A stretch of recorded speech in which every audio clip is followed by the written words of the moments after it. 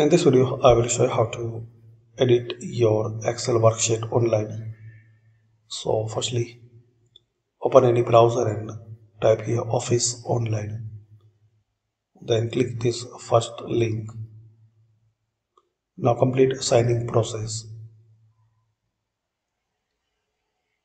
Once signing process complete, you will get this option. If you don't have the account with Microsoft, so you can create a free account.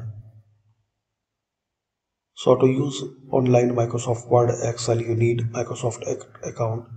So create, then file and open. Open the file from your device or cloud storage like OneDrive. Then select it.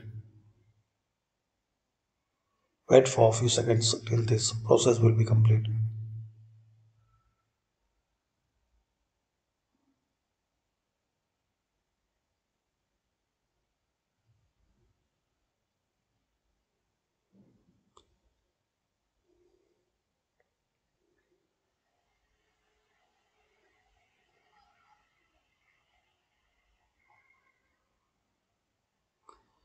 So this way you can open and you can edit your Excel worksheet online.